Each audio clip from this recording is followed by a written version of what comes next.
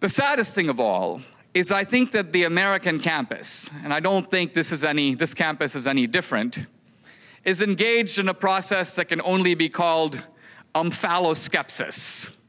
Omphaloskepsis is a big word that basically means gazing into your own navel. Gazing into your own navel. It's a very tempting thing to do, to sit around and pluck your own navel and gaze into it with a great deal of concentrated attention. It's kind of a human tendency. But it's not what the campus is all about. The campus is a laboratory of knowledge. It's deliberately detached from the larger society.